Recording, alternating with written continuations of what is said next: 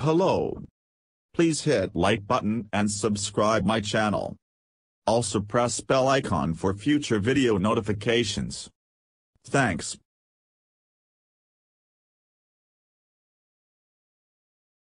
A glimpse of Volvo's future electric car was shown during the unveiling event of the new EX90 SUV last month, and everybody pretty much assumed it was going to be called EX30, comparing its small size to the EX90.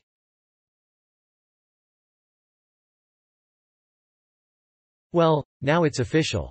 Volvo's CEO, Jim Rowan, confirmed this will be the name of the brand's smallest electric crossover, in an interview with Automotive News Europe. He went on to say that the EX30 will be built in China and that it will be sold online on a subscription basis with a 3-month minimum commitment.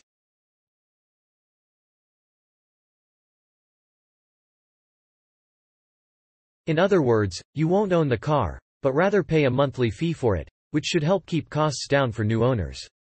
Additionally, Rowan is betting on Gen Z-ers to make up the bulk of sales for its new baby EV.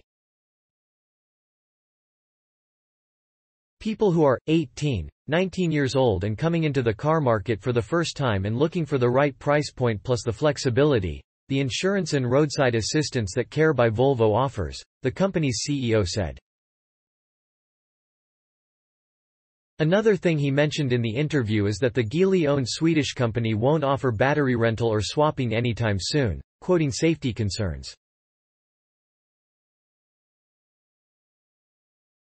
After selling nearly 700,000 cars worldwide in 2021, Volvo aims to sell 1.2 million vehicles by 2025, with half of those models being fully electric, and half of all transactions to be made online. One key player in this strategy is exactly the future X30, which will be revealed in 2023.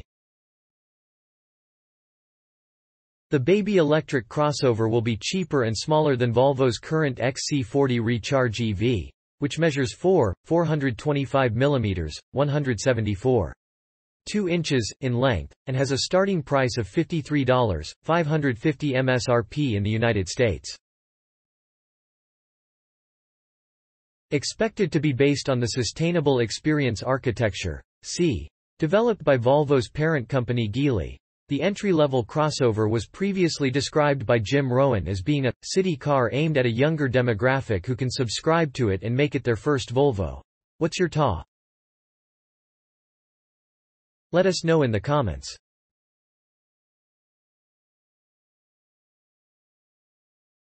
Thanks for watching. Credits to InsideEVs.com and Spied Build LLC. Please like my video and subscribe EVPedia for more electronic vehicle news and updates.